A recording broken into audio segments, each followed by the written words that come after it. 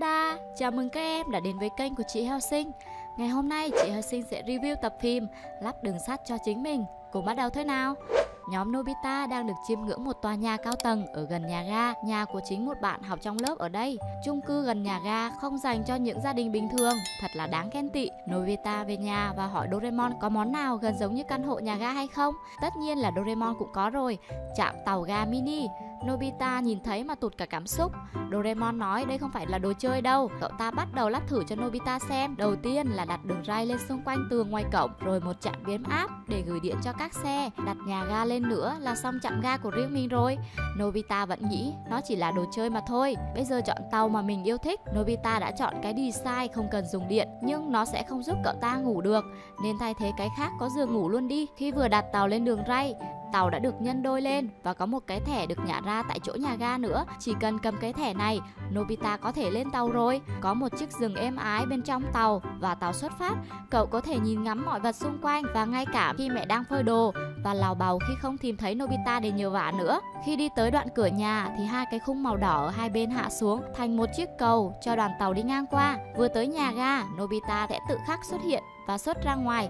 Thật là tuyệt vời. Nobita rất hạnh phúc vì cậu ta có thể vừa đi học mà vừa ngủ nữa. Doraemon liền ngán ngẩm, không nể Nobita thì cũng hơi phí đây. Bây giờ Nobita sẽ tự đặt đường ray để đến trường. Nobita đang đặt đường ray thì thấy các bạn đang chơi ở khu đất trống. Tiện thể cậu ta giới thiệu luôn cho các bạn về cách đặt và cho mỗi người một cái tàu và một đường ray để tới trường nữa. Các bạn bắt tay vào đặt đường ray cho chính bản thân mình. Nobita đã lắp xong đoạn đường ray và đi vào phòng học, đặt một cái nhà ga ở trong phòng. Doraemon bắt đầu kiểm tra xem có gì trục trặc hay không và cậu ta thật là sốc khi xuất hiện rất nhiều nhà ga. Nobita nói mọi người đều muốn nên cậu đã cho họ rồi. Báo hại cho Doraemon cả đêm phải lên lịch trình xuất phát cho mọi người để không ai có thể gặp nạn khi đi tàu. Buổi sáng đã tới, Doraemon cho các cây đèn xanh, đèn đỏ ở các ngã tư. Chuẩn bị đã xong hết rồi, xuất phát thôi. Mọi việc đều rất ổn và mọi người xuất phát rất đúng giờ. Ông thần Nobita vẫn đang còn nằm ngủ nữa chứ.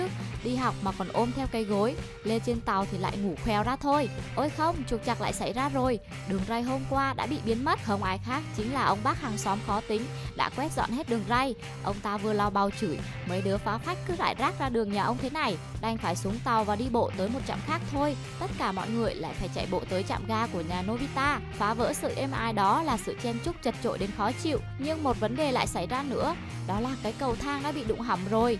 Nhưng nếu mà chuyển hướng thì các cậu sẽ bị muộn học mất. Vì thế thì đành phải liều mạng thôi.